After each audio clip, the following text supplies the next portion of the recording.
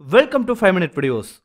Time travel எப்பயுமே நமக்கு ஆச்சரியமான அதே சமயத்துல குழப்பமான விஷயங்கள்ல இதுவும் ஒண்ணு. டைம் டிராவலை பத்தி சொல்லப்படுற குழப்பமான விஷயங்கள்ல ஒண்ணுதான் grand father paradox.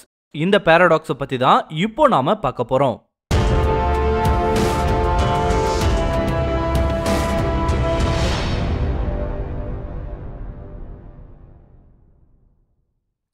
Time travel இந்த காலப்பயணத்தை நம்மால மேற்கொள்ள முடியுமா முடியாதான்றது சம்பந்தமா ஏகப்பட்ட டிபேட்ஸ் பல காலமாவே நடந்து வருது. ஒரு பக்கம் இப்படிப்பட்ட டிபேட்ஸ் போயிட்டு இருந்தாலும் இன்னொரு பக்கம் டைம் டிராவல்ன்ற ஒரு விஷயம் உண்மையாவே கண்டுபிடிக்கப்பட்டா அதன் காரணமா என்னென்ன மாதிரியான விளைவுகள் எல்லாம் ஏற்படும்னு ஒரு பக்கம் பேசாம இல்ல. இது சம்பந்தமா பல தியரிஸையும் பல விஞ்ஞானிகளும் ஆராய்ச்சியாளர்களும் சொல்லியிருக்காங்க. அதுல ரொம்பவே இன்ட்ரெஸ்டிங்கான அதே சமயத்துல குழப்பமான ஒரு விஷயம் தான் இந்த கிராண்ட் ஃபாதர் பாராடாக்ஸ். இத ஒரு கேள்வின்னு கூட வச்சுக்கலாமே.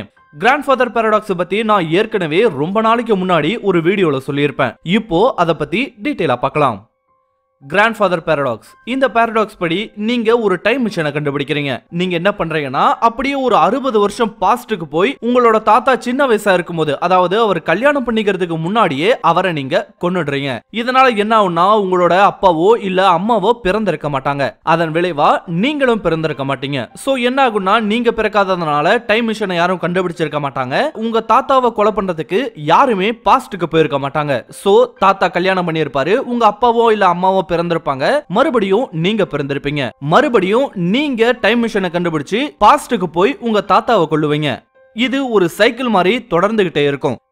இதுதான் கிராண்ட் ஃபாதர் பாராடாக்ஸ். இந்த பாராடாக்ஸ் பத்தி நீங்க இப்போதான் முதல் முறையா கேள்விப்பட்டீங்கன்னா கண்டிப்பா நீங்க குழம்பி போவீங்கன்றது மட்டும் உறுதி. சோ இந்த கான்செப்ட் உங்களுக்கு சரியா புரியலன்னா இந்த வீடியோவை ஃபுல்லா பார்த்துட்டு மறுபடியும் ப்ளே பண்ணி பாருங்க, உங்களுக்கு கண்டிப்பா புரியும். இப்படி ஒரு விஷயம் யாருக்கு முதல்ல தோணுச்சுன்னு பார்க்கும்போது இந்த பாராடாக்ஸ் பத்தி 1930களிலேயே பேசியிருக்காங்க. அந்த டைம்ல இப்படி ஒரு விஷயம் உண்மையில நடந்தா என்ன ஆகும்ன்றத பத்தி எல்லாம் ஃபிக்ஷனலா கதைகளை எல்லாம் கூட எழுதி வச்சிருக்காங்க. இது மட்டும் இல்லாம இந்த கிராண்ட் ஃபாதர் பாராடாக்ஸோட வேரியேஷனாவும் பல பாராடாக்ஸ் பத்தியும் பேசப்பட்டிருக்கு. உதாரணத்துக்கு retro suicide paradox, Hitler paradox போன்றவற்றை சொல்லலாம். இவை எல்லாத்துலயுமே பயன்படுத்தி இருக்க கான்செப்ட்ன்றது ஒண்ணுதான். சோ அதை இதன்னு சொல்லி குழப்பாம கிராண்ட் ஃபாதர் பாராடாக்ஸ்ன்ற ஒரு விஷயத்தை பத்தி மட்டும் இதுல கான்சென்ட்ரேட் பண்ணலாம். இந்த கிராண்ட் ஃபாதர் பாராடாக்ஸ் சிக்கலான ஒண்ணுதான். இதுக்கான சொல்யூஷனை இது வரைக்கும் யாராவது சொல்லியிருக்காங்களான்னு கேட்டா அது சந்தேகமான ஒண்ணுதான். ஏன்னா இது வரைக்கும் இதை டைரக்டா சால்வ் பண்ணக்கூடிய ஒரு சொல்யூஷனை யாருமே முன்வைக்கல. ஆனா இது சம்பந்தமா இது இப்படிதான் நடக்கலான்ற பல பாசிபிலிட்டிஸை முன்வைக்கிறாங்க. அந்த பாசிபிலிட்டிஸையும் இப்போ நாம பார்க்கலாம். இதுக்கு சொல்லப்படுற முதல் விஷயம் லாஜிக்கல் ரீசன்ஸ். இந்த பாராடாக்ஸ் பத்தி கேள்விப்படுற பலருமே இந்த கேள்வியை கேட்பாங்க. என்னன்னா டைம் டிராவல்ன்ற ஒரு விஷயமே இது வரைக்கும் சாத்தியமில்லாத ஒன்னா இருக்கும் பட்சத்துல டைம் டிராவல் ஒன்னு நடந்தாதானே இந்த பாராடாக்ஸே நடக்க வாய்ப்பு இருக்குன்னு சொல்றாங்க. எனக்கு இன்னொரு விஷயமும் தோணுச்சு. அப்படியே ஒருவேளை இந்த டைம் டிராவலை கண்டுபிடிச்சாலும் யாரு போய் அவங்களோட தாத்தாவையே கொலை பண்ணுவாங்க? கொஞ்சம் ஆடா இருக்குல்ல. எனிவேஸ், இது முதல் பாசிபிலிட்டி. இரண்டாவது பாசிபிலிட்டி மல்டிவர்ஸ் தியரி.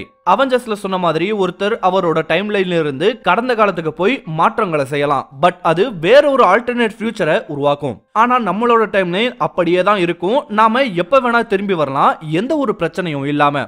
பட் இந்த தியரி படி நடந்தா அது பாராடாக்ஸா இருக்க வாய்ப்பு ரொம்ப கம்மி. அது வேற ஒரு தியரியாவும் போகும். சோ இந்த பாசிபிலிட்டியா இருக்க வாய்ப்புகள் இல்ல.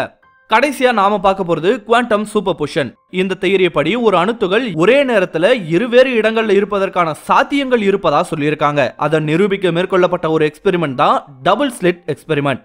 இந்த கான்செப்ட் பத்தியும் நான் ஆல்ரெடி பேசிட்டேன். மேபி என்னோட பழைய ஸ்பேஸ் ரிலேட்டட் வீடியோஸ்ல இருக்கலாம். அப்படி இல்லனா அந்த வீடியோ காப்பிரைட் ப்ராப்ளமால டெலீட் ஆகியிருக்கலாம். கூடிய சீக்கிரத்துல அதை நான் ரீ அப்லோட் பண்றேன்.